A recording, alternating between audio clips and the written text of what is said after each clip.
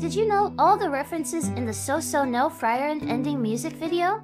First of all, we have a reference from episode 2, where a seed rat came by carrying a seed which fell down and later grew into a blue moonwheat flower, a flower from Himmel's hometown. Later, the flower was eaten by a demon. This demon, distinguished by its horns, bears a resemblance to Qual, the demon introduced in episode 3. But since all the demons had horns, there is a chance that this demon could be a demon that Himmel encountered in the past because it ate the flower from Himmel's hometown. Still referring to episode 2, we saw a blue moonweed flower crown that Frieren made for Himmel's statue.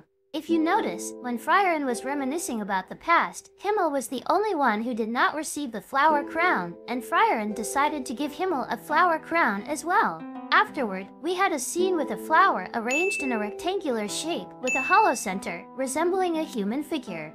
This could be a reference to Himmel's death in episode 1, as his coffin also filled with flour when displayed at the church. The English translation on this song also state this as a painful memory. And like the 20 years time skip, soon after Himmel was buried, the flower arrangement was later obstructed by a branch with purple leaves, along with a red ribbon. This might seem obvious because there is only one person with purple hair, which is Frieren.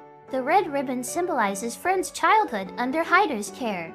The branch later waved and bloomed into beautiful flowers with butterflies flying beside it. This might be a reference to show that Frieren has already grown into a refined lady, and the butterflies might symbolize the hair clip that Frieren bought for her on her birthday. If you recall, the butterfly was also the first magic that Frieren learned when she was under Heider's care. Next up, we had a red flower arrangement that looks like a hare. This is most likely a reference to Stark because his hair is also red-colored. In episode 5, he made his first debut as a warrior that was able to fend off a solar dragon, and Eisen asked Frieren to recruit him.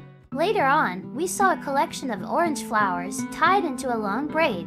This is a reference to the 4th episode, where Flam had a similar hair color and hairstyle. When Frieren remembers her past, her master, the legendary mage, Flam, was planting a tree to protect the forest. Later, the long braid orange flower withers, symbolizing Flam's death, but on the other side the tree still grows.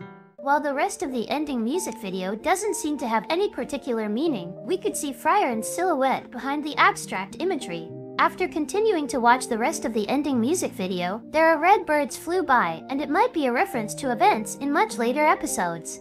I'll stop here to avoid major spoilers because the bird plays a significant role in those episodes. If you want to learn more about Sousou no Frieren, please like and subscribe. See you in the next episode.